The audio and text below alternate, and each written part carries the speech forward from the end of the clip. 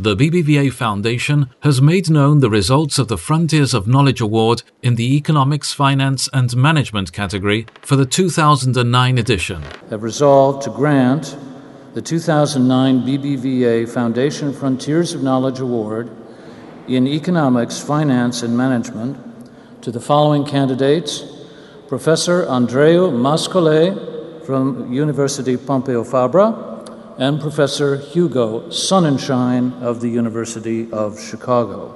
Both are pioneers in extending the reach and applicability of general equilibrium theory and for establishing the modern theory of aggregate demand that explains economic phenomena that could be anti-intuitive. For example, a downward trend in prices doesn't always imply an increase in demand. Both professors who have collaborated with each other for years are very pleased in receiving the award.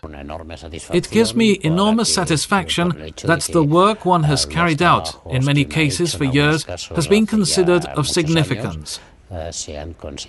Really a particular pleasure to share this award with Andreu Mas-Colell, who is a former student of mine at the University of Minnesota, a dear friend, a person who I have the greatest respect for. Their work has helped achieve better models for the overall behavior of the economy. The general equilibrium theory, developed by both professors, provides a framework in which to analyze how changes in a part of the economy, like an increase in taxes, changes in prices or regulatory environment reforms, are transmitted and how they cause a readjustment in all areas of the economy. It helps us understand how all the forces that work upon an economy condition the nature of that economic equilibrium or non-equilibrium.